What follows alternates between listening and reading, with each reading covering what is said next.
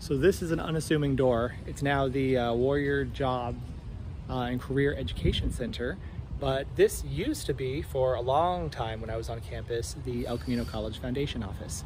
Lots and lots and lots of student support, scholarships, campus support went through this door right here.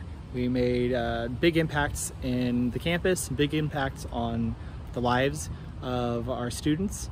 I can't show you the new one because it's in a building that has not been open, and I can't show you the one before this because that is rubble and has been replaced by the new one.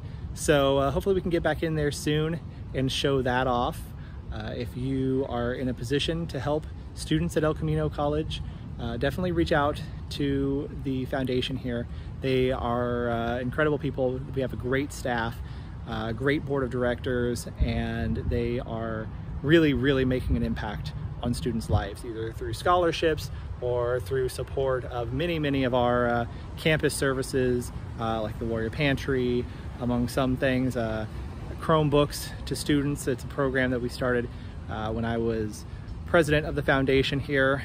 We did a pilot program that we partnered with the college to get these Chromebooks in the hands of students, and it was a good time to test that out because now everybody's working from their laptops.